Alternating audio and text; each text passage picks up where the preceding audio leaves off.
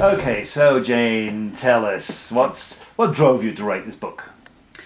Well, I've actually in the past written a lot of books for different levels, for teenagers and for primary, but my main experience is with adults, and I've always wanted to write a book for adults. And I know it's quite a tricky market, because by the time people are still learning English when they're adults and they haven't quite conquered it yet, they're a little bit discouraged, and they have a sense of failure often even before they start. They kind of shoot themselves in the foot a bit before they begin.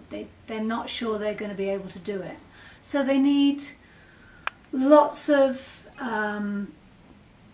interesting, engaging material, stuff that helps them learn slowly and structurally, but also which is exciting and thought-provoking and challenging in the content.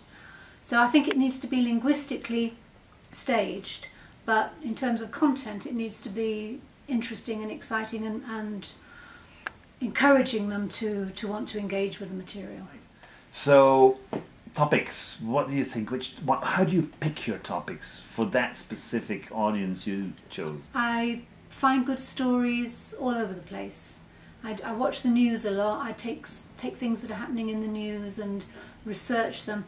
The book actually has involved a huge amount of research, because it's a lot of real content, real stories, real people, real places, and all that needs to be researched. And I like that aspect of it. And our starting point is often a story or a topic, and then from that we see what language emerges, and then we home in on that language and develop the kind of key structures that come out of the topic, not the other way around.